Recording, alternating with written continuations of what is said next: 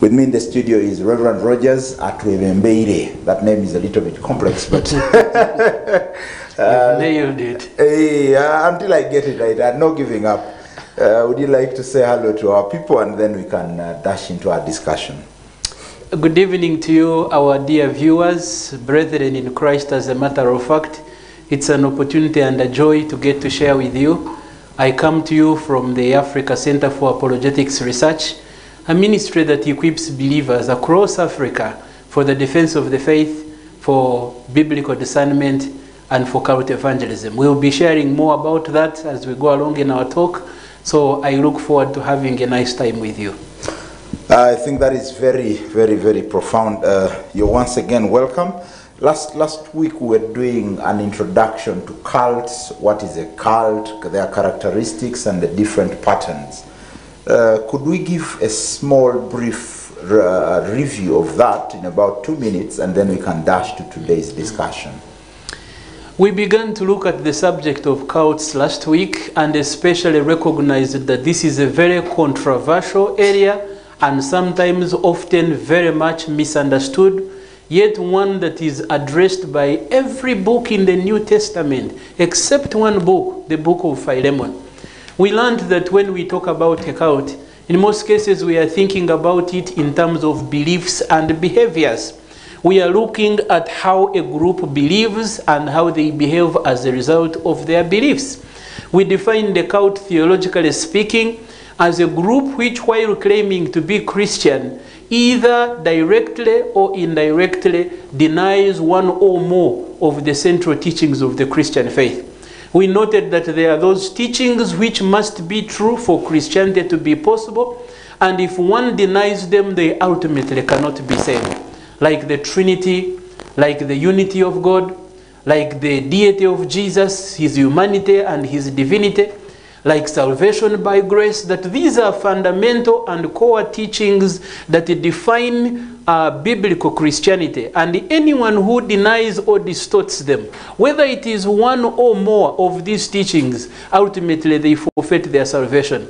And we noted that today our world is full of religious groups that look Christian, claim to be Christian, in many ways even resemble Christianity, but indirectly or directly deny or distort these fundamentals, which is why as a church in Uganda we need to be concerned, and we need to find ways in which we can address this danger of deception, but even more importantly, to disciple our believers to stand firm for the faith that was once for all delivered to the saints. That is beautiful. I am hopeful that that helps us to pick it up from there today, after getting such an introduction and a review from last week. Now, today we'll be looking at how we found ourselves, how people have found themselves in these cultic groups, and then we'll also be looking at why they are there, even when they know that there is danger there. What keeps these guys there? What keeps them held in that kind of place, even when they know that there is hot fire here and we are headed for doom in this thing? So we'll be looking at that today, and probably in the second segment we'll be looking at what the church can do, the church's response. What can we do? We can't just raise our hands, surrender, and keep saying, these guys, there is nothing we can do. There is something that we can definitely do. So Reverend Rodgers, how have certain people found themselves there? Should we want to say they go there when they know, or they just, some of them find themselves in this thing when they don't know that they're in the wrong thing altogether? This is a very interesting question, Emma. You know, someone has said that cults are like HIV/AIDS. Either you are infected or you are affected. If you are in and a victim, you are certainly infected and you need help. But you may not necessarily be in a cultic group, but you have a loved one or a friend or a workmate who is involved, and therefore you need to be concerned. So step number one, we need to understand that the challenge of cults is one that should be concerning to every believer, and every Christian has a responsibility to do something about this. Number two is that today, if you sample 10 people randomly that call themselves Christian in Uganda, there is a chance that 7 out of the 10, while claiming to be Christian, subscribe to certain beliefs or set of doctrines that are not actually biblical. So what we are talking about is a pollution that has pervaded the church, that cults are everywhere, within and without, no matter where you look. Now what is very interesting, I used to think that people who join cults and false religious groups were the illiterate, those who have not studied, those who are not exposed. I thought people go into cults because of ignorance. But then as I began my research into cults and false religious groups, I began to realize that actually that's not true. Most of the people who join cultic groups are actually some of the smartest people you will ever know or ever meet.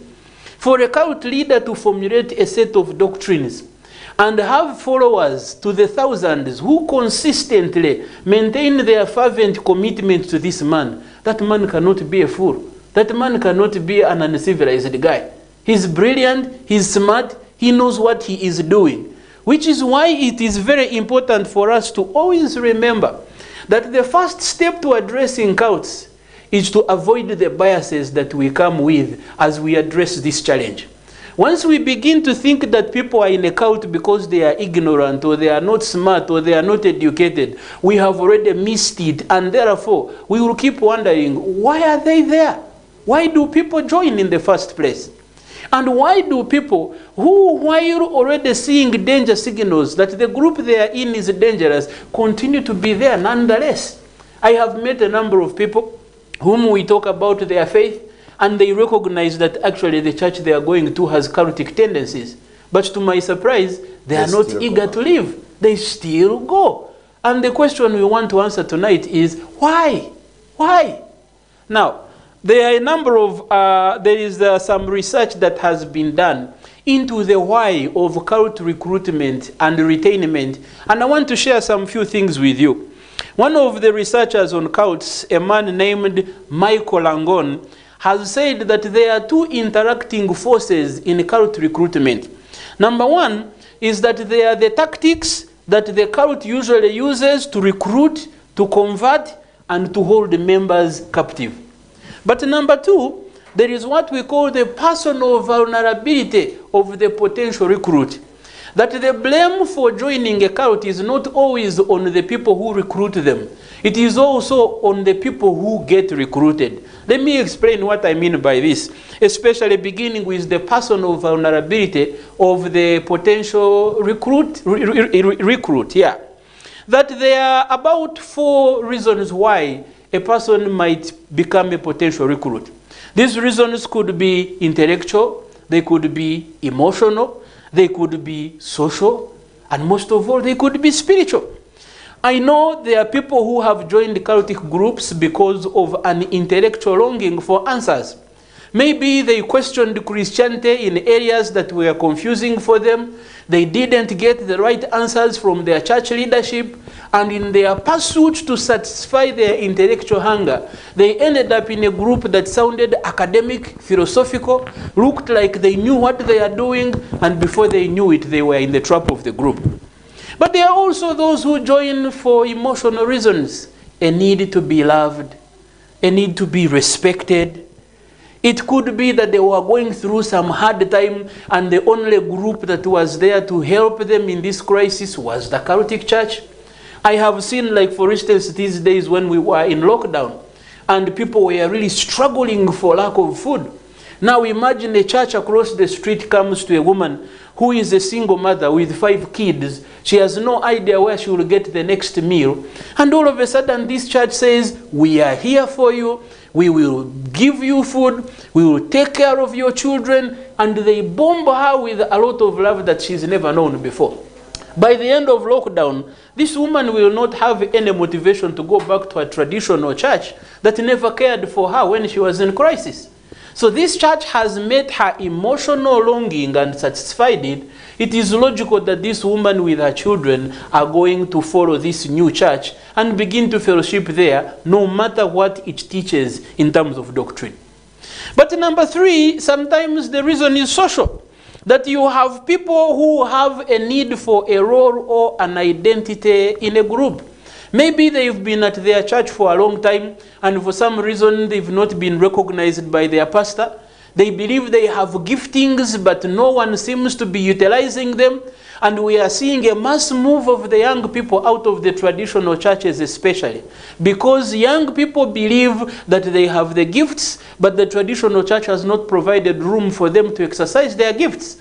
So what will they do when a new church begins, or a fellowship in town that seems to be saying, you can do it, you actually, God can use you? They are going to go where they can display their talents and their skills and their giftings.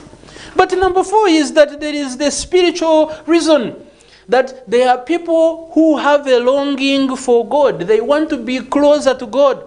They have a desire for the supernatural, for the mystic.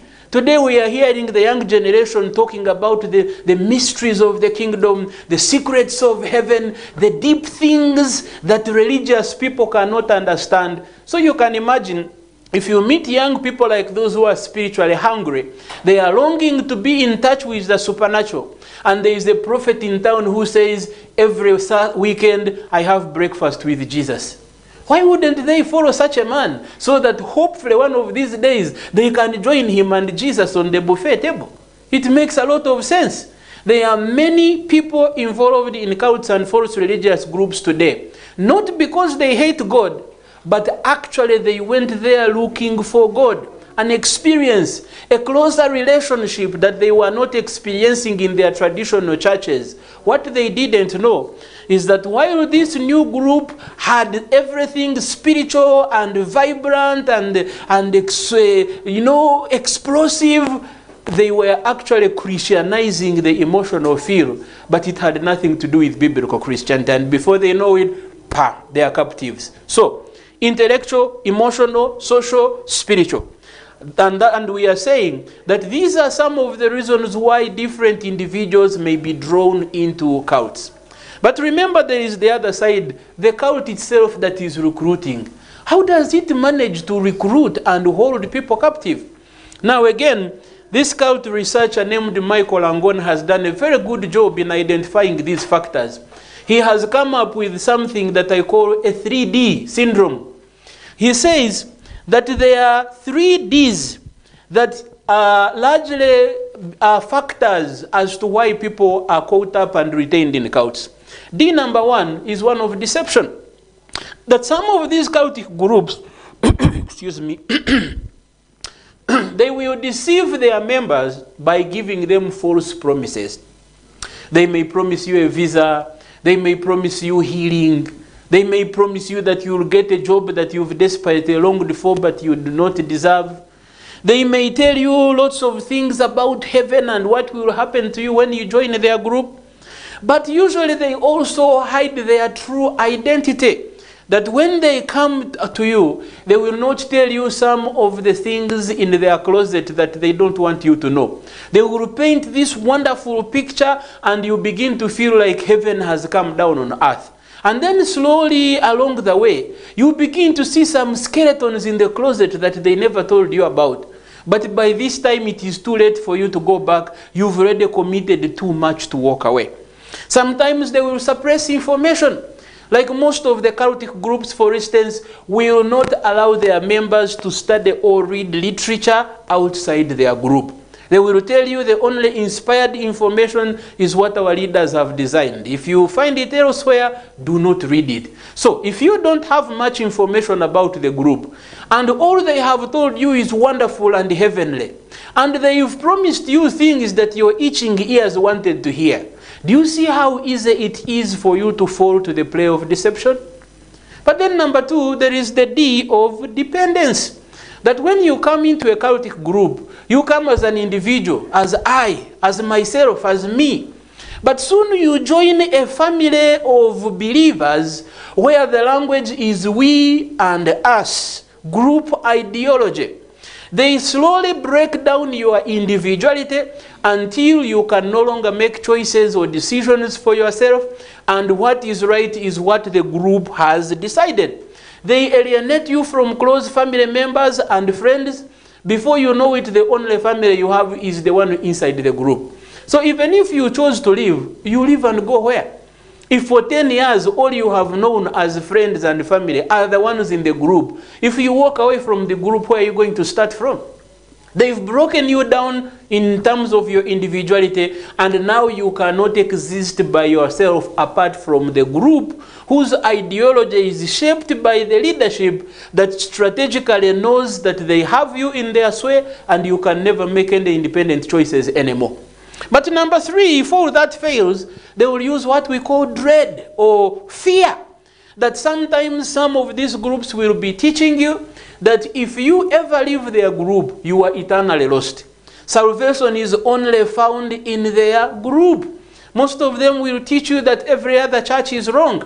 And the only way to retain your salvation or promise of eternal life is if you stay inside the group. And if you leave, either they will mud-sling you, or they will shun you and make sure you never have any fellowship with the people who are inside, and they alienate you to a place where you even probably want to commit suicide. So out of fear of the consequences, many people stay in a cult, not because they don't know that something is wrong, but they are afraid, what will happen if I quit?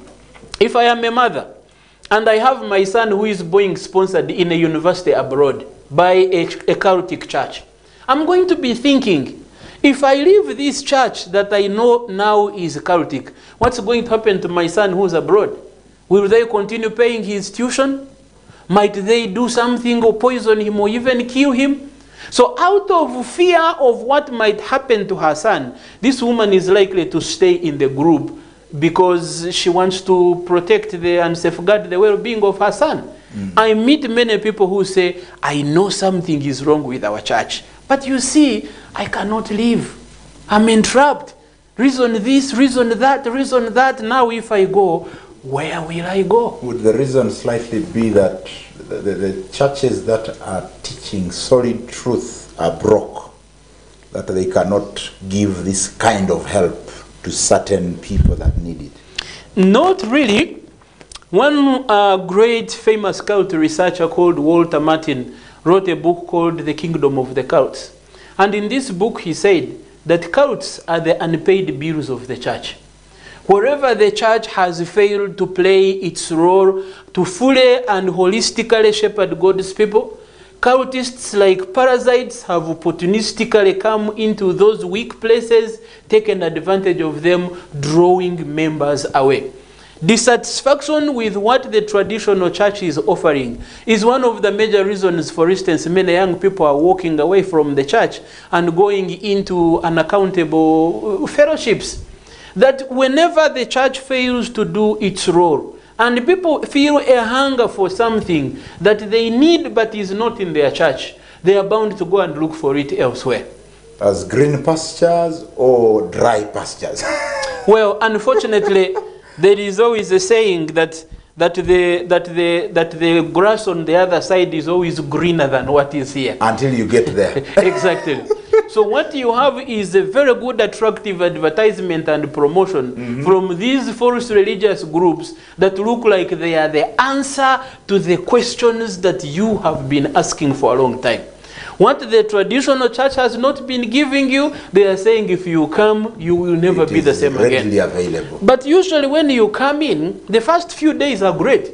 They treat you like you are Miss Uganda. You know, like this taxi ideology. When you're going to board a taxi and the taxi stops where you are, conductor will worship you. He will call you all sorts of names and titles. Mzee, Haji, Professor, Musumba. Because all he cares about is to get in the taxi. Get you inside. But the moment you get in the taxi, you realize the conductor's eyes stay in the window outside. You no longer matter. Now he's looking for the next passenger. Should you reach your stage and you find that you are missing 500 shillings on what you are supposed to pay, that's when you will know who this conductor is. He will call you names. He might even call you the devil himself. So you wonder what happened to the professor who entered the taxi. So that is the kind of strategy that false groups also use. On the outside, they put up a front of great care, great concern. They will love you even more than your own mother loved you. But as you come in, as days go by, you begin to realize there is a set of rules to obey. There is a certain uniform to put on. There is a certain way you are supposed to do things. If you do them well, there is a reward to entice you to keep going.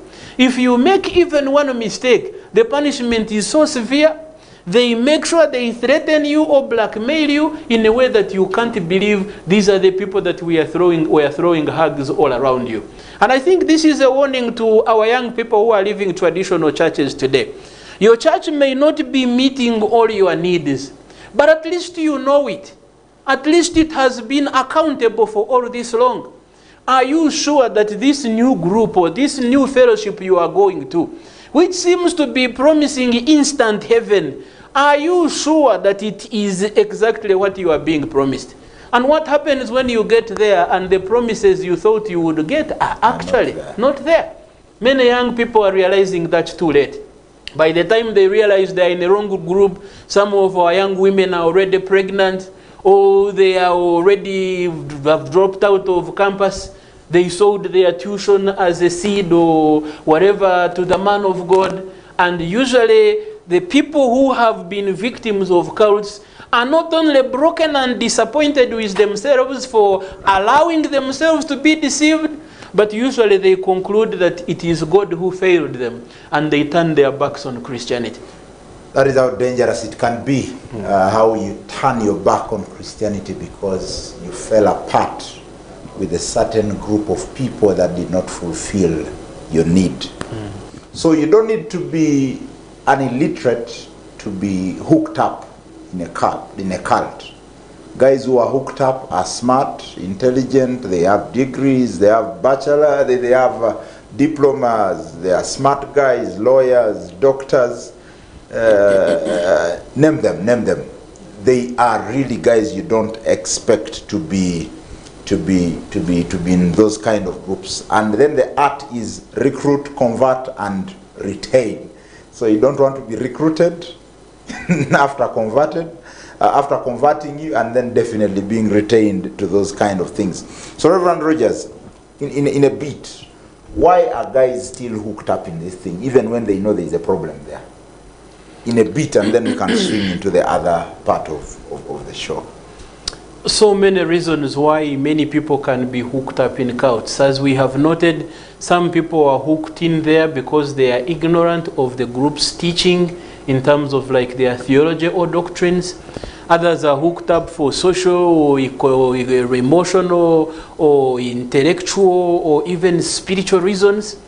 Others are hooked up because there are consequences if they should leave the group. Maybe some are in the employee of this church and they know if I leave the church fellowship, it means that I will not be employed anymore. Maybe some of these groups have used the economic or financial incentives to hold their members, and therefore these members know if I walk away, it means I am walking away from financial privileges. Some of these other people are held in these cultic groups by fear or dread, because they know that once they walk away from this group, they will be walking away from their eternal salvation. At least that's what they have been told. You should also always know that the cost of leaving some of these cultic groups is very high. There are cultic groups which, if you are a couple and one of the partners wants to leave the group will recommend a divorce.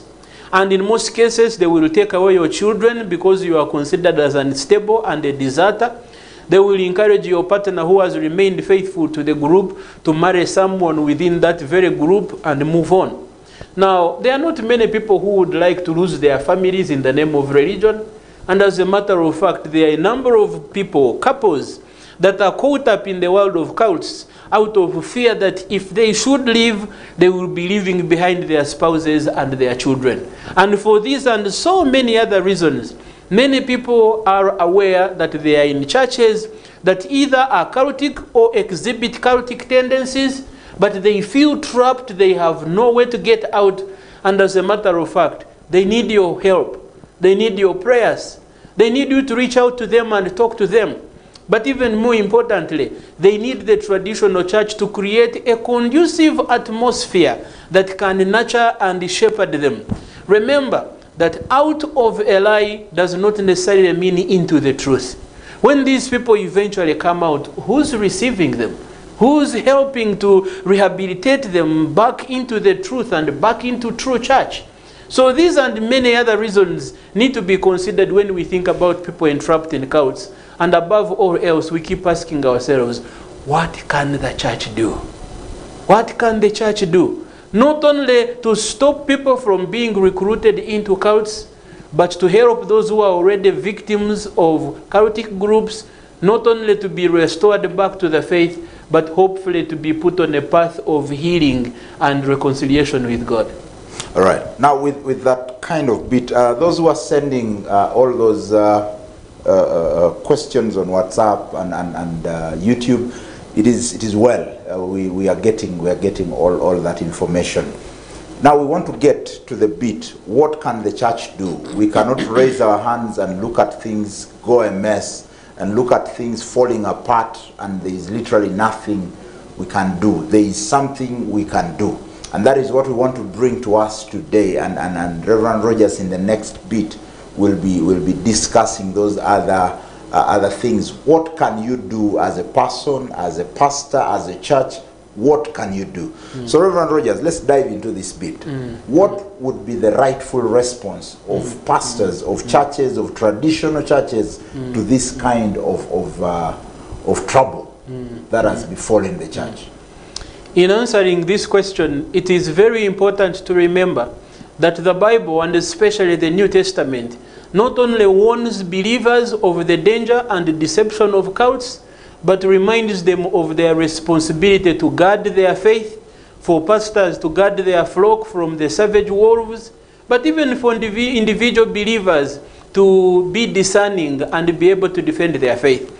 In fact, wherever you find a Bible passage that is warning about false teachings, it is always calling believers to watch out, see to it, take care, be careful, make sure. Those imperatives are a call to action and responsibility. In other words, it is the responsibility not just of the corporate church, but for all individual believers to recognize that the struggle for our faith, the battle between truth and error, is one that must be engaged in by all, irrespective of status or position. This is not the domain reserved for pastors and ordained ministers, but for all caring believers. Now, I find that usually in facing this challenge, that many people exhibit different attitudes. There are believers who, for instance, will exhibit ignorance. I don't know what the group teaches. I don't think I'm the right person to engage it and help those who are in, so I will let the pastors do that. There are those who will respond with indifference. Me, I go to a good church. My own family members are okay and no one is a victim of a cult. So why do I care what other churches are doing, whether cultic or not? And I think most of the Christians in Uganda today face this challenge with great indifference, as with the attitude of, me, I'm safe, my family, we are okay, so I don't care who believes what. Then we also must remember that we are living in an age of relativism, where truth is no longer considered absolute. I meet so many people, even mature believers, men and women I respect in the faith. And when we talk about this area of cults, they ask me, why do you care what other people believe? Why don't you just mind your business? It is up to them to decide what to believe, and if they choose to go to hell, why is that your concern? And friends, if you are one of those people who think that way, I would like to challenge you to reconsider.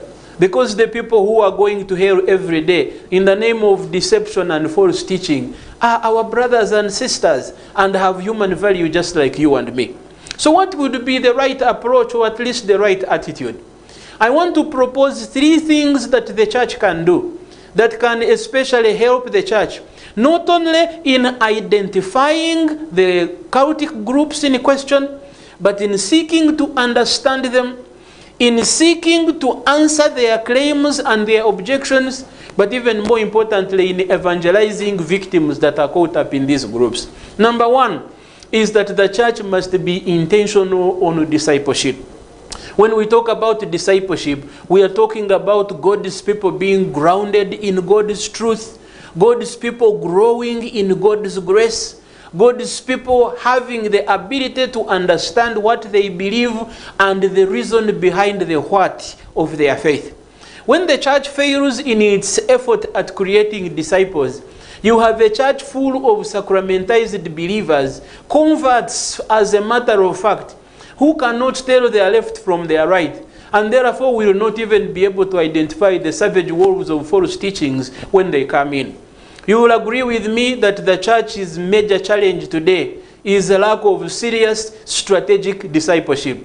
We care more about numbers and about events, but very few churches are actually going through a process of discipleship with their members.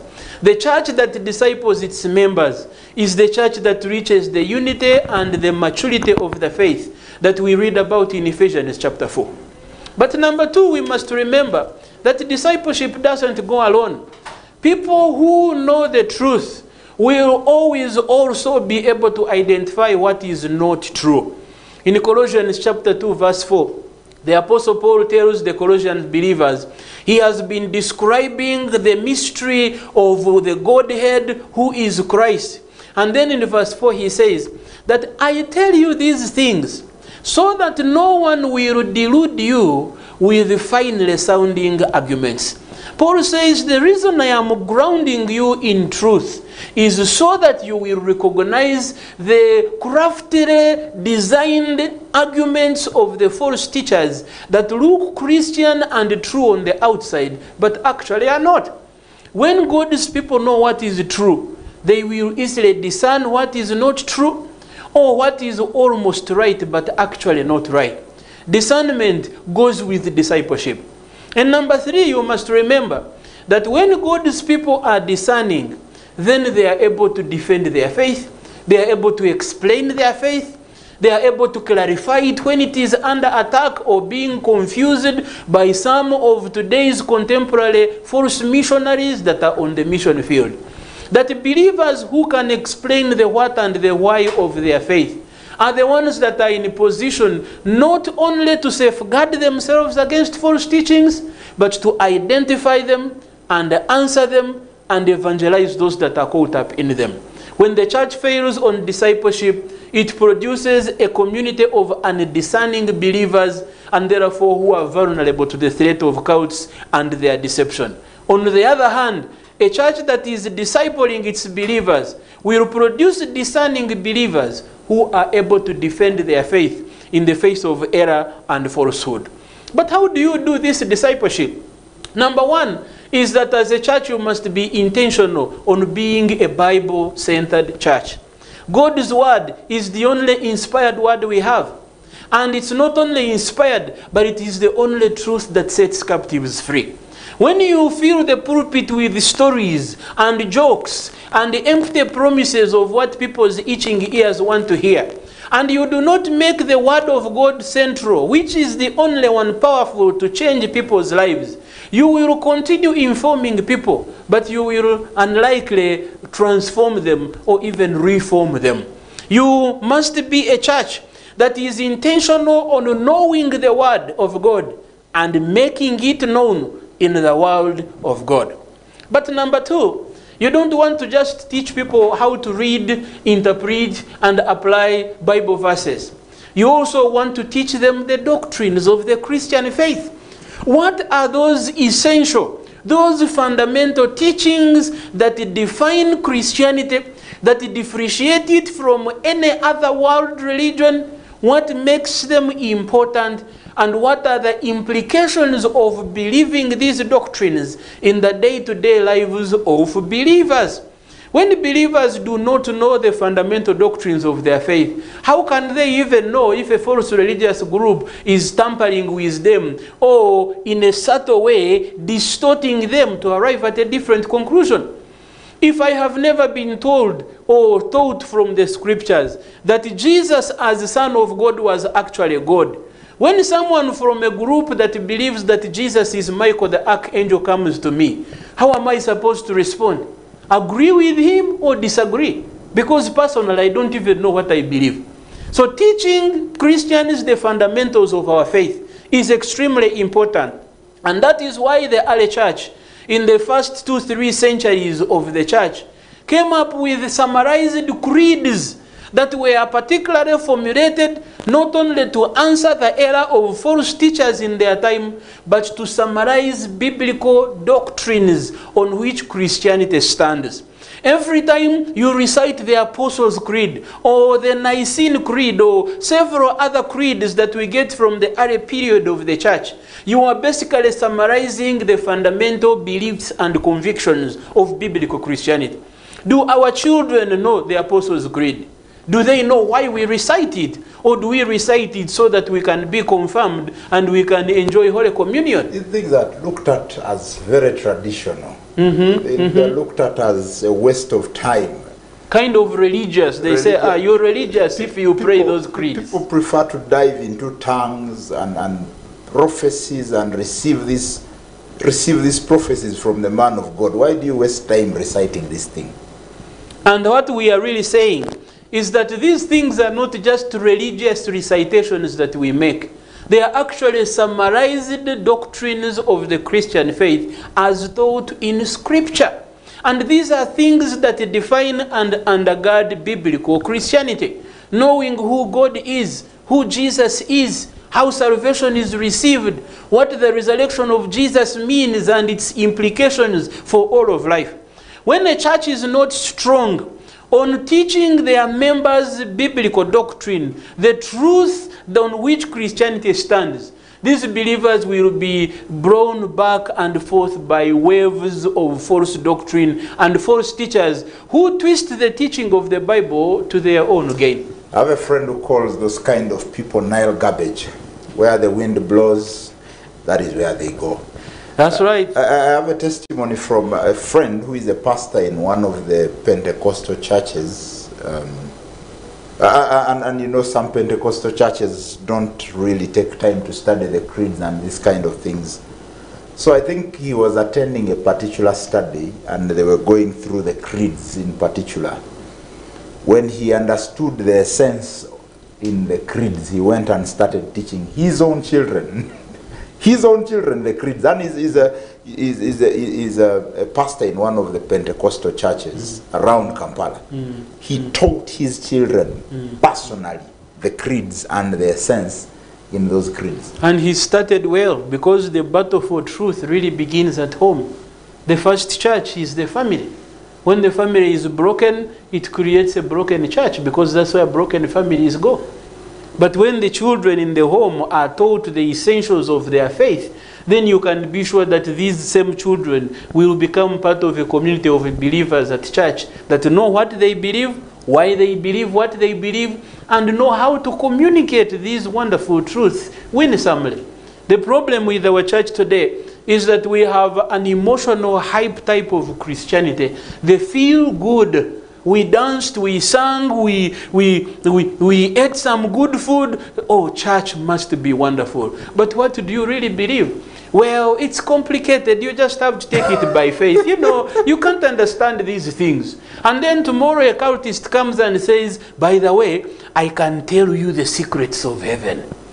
And these young people are going to go. Who doesn't want to know the secrets of heaven? But if they knew what the Bible already says about heaven, they wouldn't be running after a false teacher to know the secrets. Why would you want secrets of heaven when they have already been revealed in the Bible you hold? The church must go back to the Bible. Not only rediscover the primacy of teaching the Word of God in a consistent, coherent, expository manner, but even more importantly, rediscover those fundamental doctrines that define Christianity and set it apart from any other religion. But there was also another point that I wanted to make that I think is very important. Go ahead. That it is wonderful to know the Word of God. It is wonderful to know the doctrines of our Christian faith. But it would also be good if our church knew something about the cults. Now, whenever I say this, people are saying, wait a minute. Instead of spending time worshiping God, are you saying now we need to be experts on cultism and demonology? Isn't that losing focus? I am not saying that you need to be an expert on cults and their characteristics and their ways in order for you to defend your faith. What I'm saying is that you need to know what kind of groups you are dealing with, especially if you are a pastor. Your church members come to you and they say, some missionaries knocked on our door and they were teaching us that Satan was the elder brother of Jesus. As a pastor, you are going to be stuck. How do you advise your church members if you don't even know which group they are talking about? And a pastor who is at the front line, especially in this battle of truth, you must be knowledgeable, not just about the word of God, but also the world in which this word is communicated. And one way is by trying to know about the alternative spiritualities that we have in our country. When somebody says this is a cultic group, you want to know what kind of group is this? Where is it coming from? What are some of its major doctrines and emphases? What are their methods of recruitment so that you can know how to counteract them? What are their names? What are those ways they are using to appeal to the young people, for instance? When you have an idea of some of those things that characterize these groups, you have enough basis to know how to answer them, how to respond to their queries or objections, but even more importantly, on how to equip your church members to engage in meaningful evangelistic conversations that not only expose the error in the beliefs of the cultic group, but even more importantly, explain what they themselves as believers believe, in the hope that they could even convince these people in cults to convert to true biblical Christianity. Most of the pastors today, good theologians, wonderful, lost in the Bible, they don't want to know what is happening in their world. And then tomorrow when their church members start being taken left, right, center, they are confused, they don't know how to respond because they did not do research to understand what kind of spiritual groups or conflicts or alternatives are playing on their church members. And that is why organizations like the Africa Center for Apologetics Research is here, to monitor religious groups across the continent, to provide timely, usable information that can be taken advantage of, especially by Christian leaders in the country, so that they may not just know what is true, but they may know the kind of religious environment in which they work and the challenges it poses, and therefore draft a better curriculum that will train their ministers, that will train their missioners on the front line of missions, that will train their young people on how to identify, how to understand, and how to respond to cultic teachings and false religious groups. That is very beautiful to know. The Bible I often read in Hosea chapter 4 and verse number 6 following says, my people are destroyed for lack of knowledge. Now, when you follow down, it says there are those who have rejected knowledge. And then there are also those who have refused to teach other people what they're supposed to know. I wonder what part you are in. Either you have rejected the knowledge or you have refused to teach others the rightful things that they are supposed to know. Now that is a very dangerous thing when you reject, or when you reject to teach people the truth. It is a very beautiful thing, and for today's ending bit of it, the taxi conductor analogy would be a very good one for you to go away with. If you have forgotten everything, don't forget the taxi conductor analogy. Reverend Rodgers, we need to be out of here. In a minute, you're parting short, and then we should be out of this place. Brothers, the battle for truth has been raging since Genesis chapter 3 in the Garden of Eden, and it's not about to end. No matter how long we talk about cults and false teachings, in fact, they are a characteristic of the end times, so we cannot wipe them away. But you can equip your church members to identify them. You can equip your church members to understand them and to relevantly respond to them.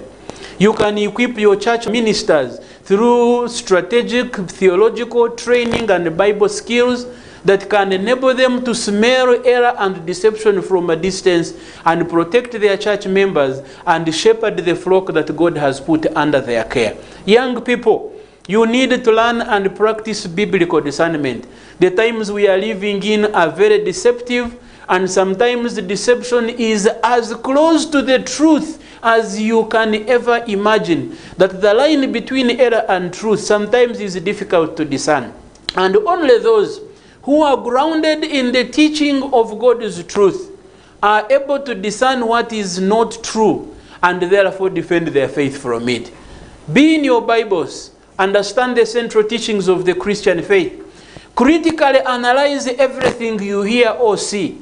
Stand firm for the faith that was once for all delivered to the saints, that our church may not only be safe, but may be a comfortable environment in which we raise the next generation of Bible-believing, gospel-centered believers that know the why and the what of their faith. May God bless you.